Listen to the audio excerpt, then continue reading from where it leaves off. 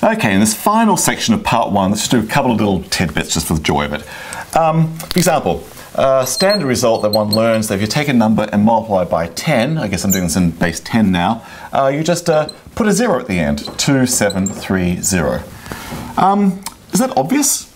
Well, on a 10-1 machine, maybe it is. I mean, let me just explain this to be very clear. So if I had the number 273, and I'm not going to draw the dots, I have 2 dots in the hundreds place, 7 dots in the tens place, and 3 in the 1 dots, and I say, just multiply everything by 10. Well, yep, I would indeed get 20 dots in the hundreds place, 70 dots in the tens place, and 30 dots in the ones place. So the answer is 20 hundreds, 70t, 30t, whatever you want to say that. Well, okay. Most people don't allow me to say 20 hundreds, 70 tens, and 30 ones, but you know, there's some explosions going on. For example, these 20 dots would explode. If there's a nice multiple of 10, so it's not surprising it's multiple 10, we just made it be multiple 10. 2 explosions make 2 dots over yonder. 2070t, 30t. But of course, 7 dots here, 70 dots here, 7 explosions make 7 dots here, each explosion makes 1. 2730t. Well, some more explosions. 3 explosions makes 3 dots here, 2730, and of course we've got 0 dots left over. So in effect, we've just moved everything over one place and put a 0 at the end. So as you can see, multiplication by 10 in base 10 just ends to 0. And if I was to write numbers in base 5 for some reason, choose to multiply things by base 5, I bet you could argue exactly the same way and prove that multiplication by 5 in base 5 just plops a 0 on the end.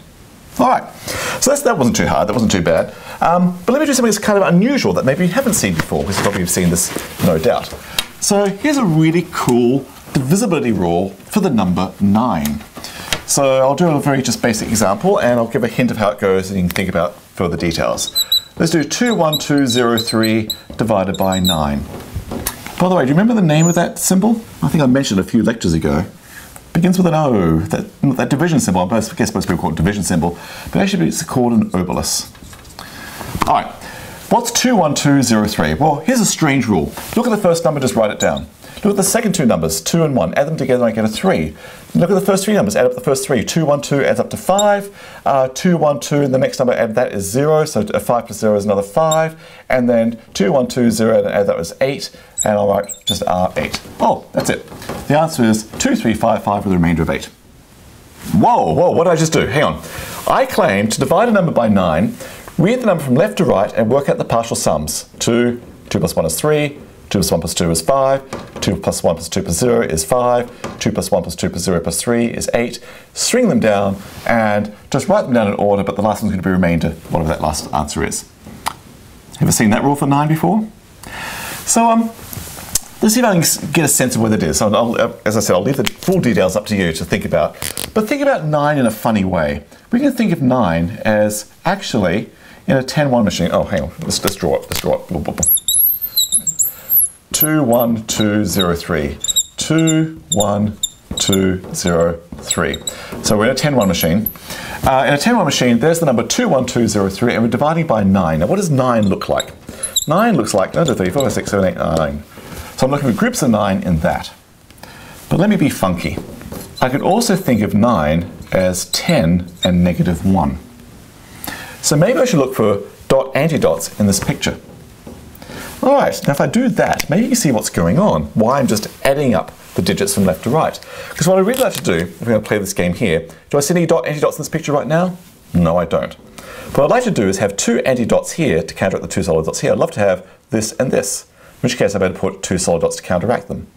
Now I've just found 2 at the level I want. But what I've done now is I've added some solid dots to this picture. How many solid dots did I add? I added how many dots were there? 2. So now I've got 3 dots in this problem. Well, I want dot antidots. Wouldn't it be nice to have 3 antidots here? And let me add 3 dots to this next picture. There is actually 3 of what I wanted. Oh, now I've got 5 of these guys. Wouldn't it be nice to have 5 antidots there, which could better be balanced with 5 actual dots. So I've now got 5 at that level. Wouldn't it be grand if I had 5 antidots here to balance, better be balanced with 5 more actual dots? So I have another 5 at that level. And that leaves me 8 behind. Can you kind of see now what I've really been doing is just adding up as I go along? So think about that. So lots of these strange tricks in arithmetic can actually be seen and explained in the dots and boxes model. I admit this is somewhat peculiar and I'm being hazy on the details deliberately, but mull on these things. So when you see someone do some clever, weird trick of some kind of this nature, I bet dots and boxes can actually save the day. So I've got a few little puzzles out there in this remaining section of the part 1 of the course, and then part 2 of the course will keep going because there's these things called decimals. Now deci is a word for meaning 10, but we know we can do dots and boxes in any base we like, so maybe we should do eximals. All right, see you in part 2. Thanks.